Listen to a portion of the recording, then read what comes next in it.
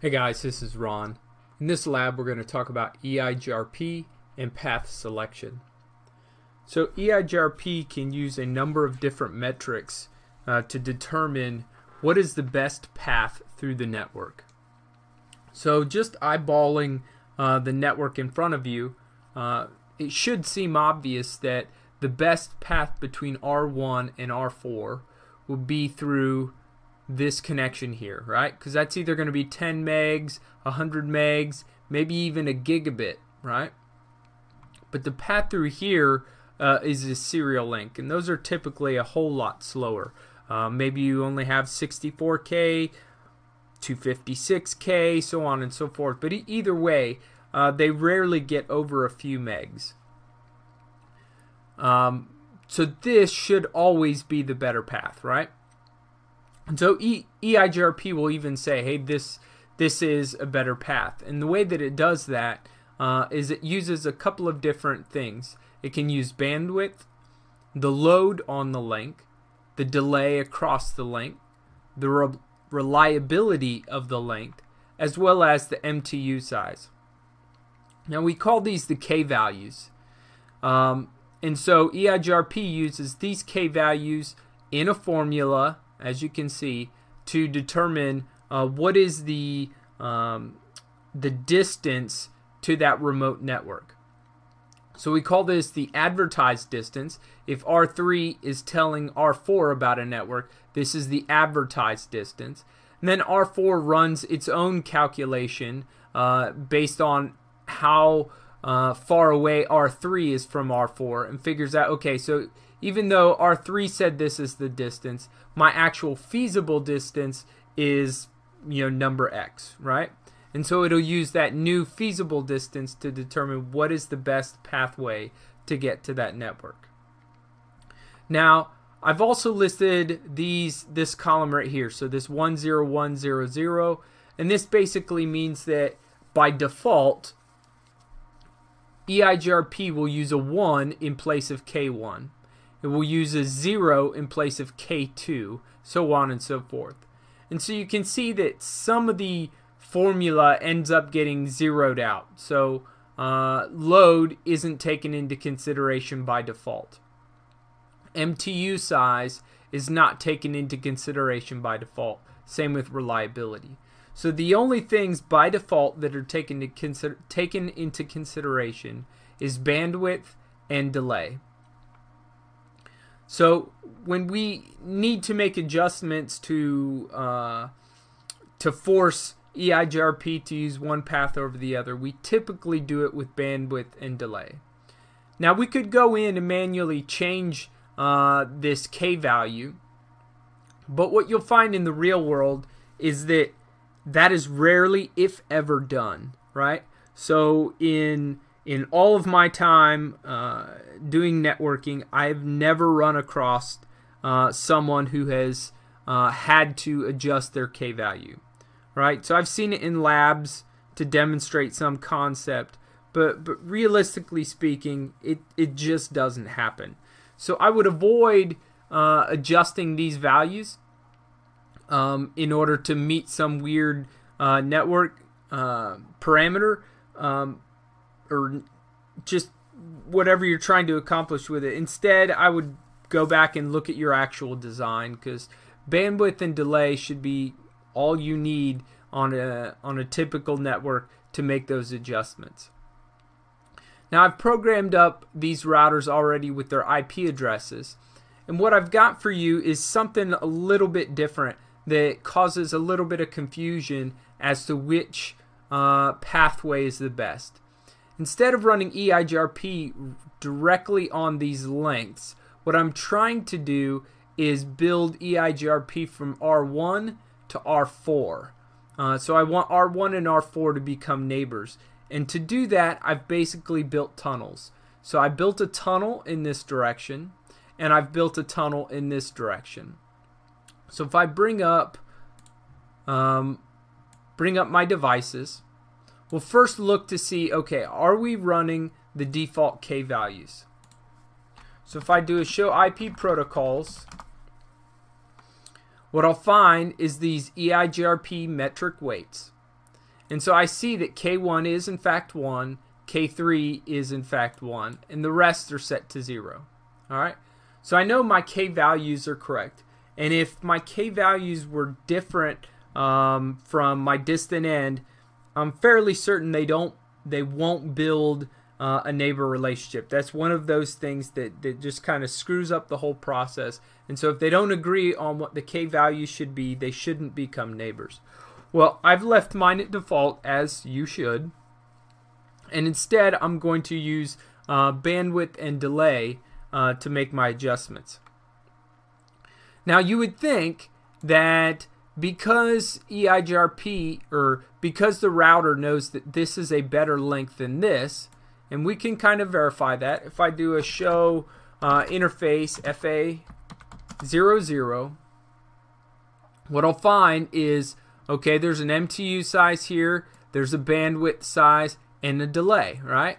So this is roughly what? This is a 10 meg link and a delay of 1,000 microseconds. So if I run the same thing, but this time look at serial 10, what I'll find is that there is in fact a bandwidth of only 256K instead of 10 megs, and there's 20,000 microseconds instead of the 1,000 microseconds that I had. Alright, so clearly these two links are different, and serial 10 therefore should be the worse, a worse path than FA00. However, again, I've built tunnels from R1, right, down to R4. So if we look at that, show run interface T0. Very simple tunnel. All it says is, hey, I've given it an IP address. My tunnel source is fast ether 00, and my tunnel destination is 24.4. Now 24.4 is this link right here. So I've basically said my source is right here, and my destination is right here. And if I look at my second tunnel, tunnel 1, my tunnel source is serial 10 and destination is 34.4. So tunnel source, tunnel destination, right? So I've built a tunnel that goes across here, and I've built a tunnel that goes across here. And now I've set up EIGRP to run on both of those tunnels. So if I do a show IP EIGRP neighbor, what you'll find is I have two neighbor relationships. They're both going to R4, right? So 1.4 is the length from 1 to 4. 1.4 is the length from 1 to 4. So that's how I keep my IP straight. But either way, so tunnel 0 and tunnel 1. So I have neighbor relationships on both of these, right? And so they've both been up for a little while. And if I do a show IP EIGRP, or let's do a show IP route, I have a, let's do this by EIGRP, so make it a little easier to look at. Router 4 has a loopback address on it, 4.4.4.4. What you'll notice here is there are two entries for that network. One across tunnel 1 and one across tunnel 0. So EIGRP is a little bit confused as to which one is the better path. It feels that they're both an equal distance away. So what it's doing is it's load balancing across both links. And while that may sound exciting, you know, hey, I'm getting greater bandwidth utilization because now, you know, this link isn't sitting empty. I'm actually sending some traffic across it and some traffic across this one. And like I said, while it sounds great, the reality is because this is a worse link, the overall performance that the users will see is going to be, you know, degraded, right? because instead of having a full 10 megs to go across, periodically they're having to go across a 256K link, which is going to cause issues. So we don't want that. We only want tunnel 1 then to be a backup if tunnel 0 goes down. If I do a show IP EIGRP topology,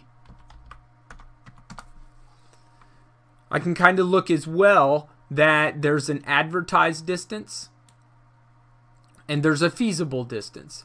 And so when EIGRP made its calculations, it decided that the distance across these tunnels was the same. And therefore, because they're the same, it's load balancing across it, and we now have 2 successor routes.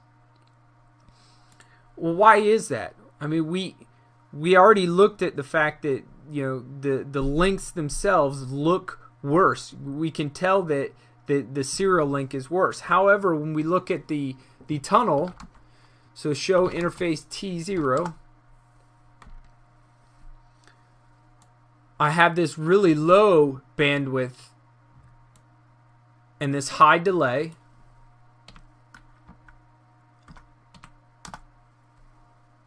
And I have a matching low bandwidth and a matching high delay, right? So to EIGRP, again, it's an equal cost. You know, regardless of which path I choose, they both have the same bandwidth and they both have the same delay. So when it runs through this calculation, again, only looking at bandwidth and delay, it comes up with the same feasible distance for each one. And that's obviously not what we want. So instead what we can do is go in and adjust those sorts of things. So if I go into interface T0, I could say bandwidth. If I do a question mark, it's going to look for it in kilobits.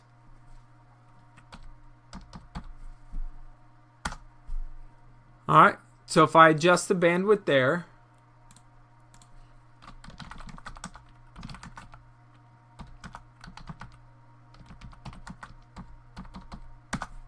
and I adjust the bandwidth there, if I come back, do show IP EIGRP topology, notice this time that the feasible distances are different, right? So I adjusted the bandwidth here to a higher amount, which therefore lowered the feasible distance, and so this now becomes the successor route. So now I only have one successor. So if I do show IP EIGRP, do show IP route EIGRP, now I only have a single route to 4.4.4 in my routing table. So I'm no longer load balancing across them. I will always take tunnel 0 unless tunnel 0 is unavailable. So if I do a shut, eventually my EIGRP neighbor relationship goes down. Do show IP route EIGRP. And now I'm going to tunnel 1, right? So now I have a failover scenario, unlike what I had before where I was load balancing across them. So if I do a no shut, I'll build a new adjacency, and I'm back up routing to 4.4.4 over tunnel 0. Okay, so that was adjusting the bandwidth in order to affect our feasible distance, which therefore favored one tunnel over the other.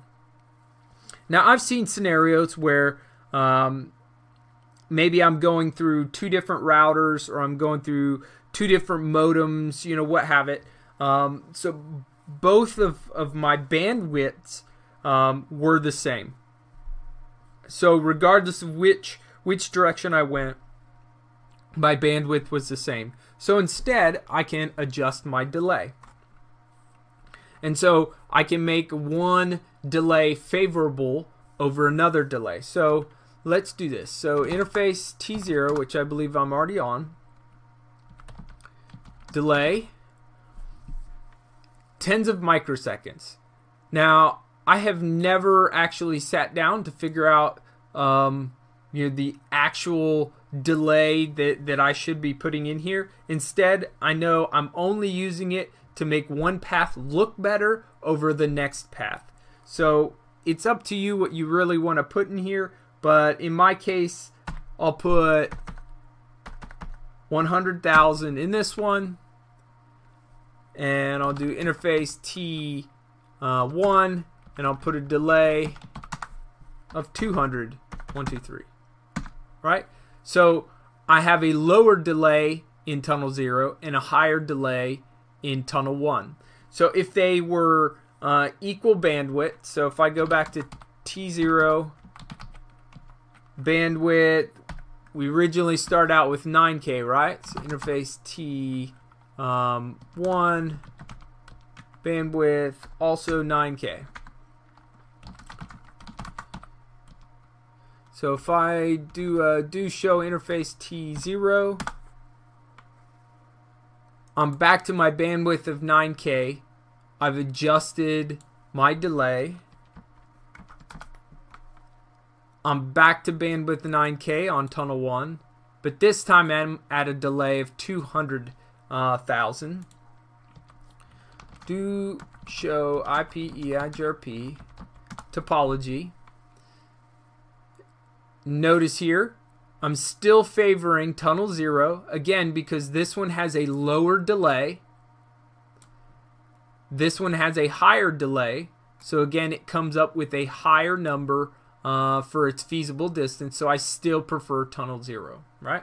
So even if you know that your two tunnels are going across a path that has the same bandwidth, you can still use the delay to again make that in a sense it's just a logical adjustment. You're not really adding a delay to packets that might go out. You're just saying, hey, there's EIGRP, there's going to be roughly this much delay on the link. So again, when it does its calculation, it figures out, okay, which one is the better path.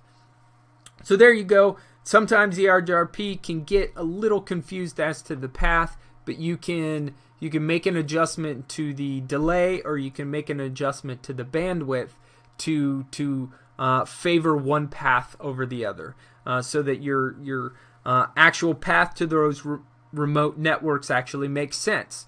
If I hadn't made an adjustment here, again, I would have been load balancing across a 256K link when I've got this link over here that's a couple megs and should always be used, right?